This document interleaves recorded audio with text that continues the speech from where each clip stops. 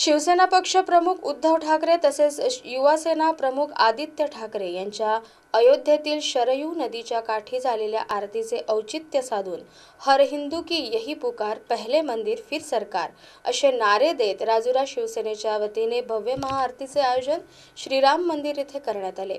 या आरतीला मोठ्या प्रमाणात हिंदू बांधव तसेच शिवसेनेचे पदाधिकारी उपस्थित होते। या कार्यक्रमाचे मुख्य आयोजक बबनभाऊ उरकुडे यांनी पहिले मंदिर फिर सरकारचा नारा देत केंद्र सरकारला इशारा दिला। तसेच हिंदू संघटनेच्या वतीने मोटरसायकल रॅलीतून घोषणा देत मिरवणूक काढण्यात आली।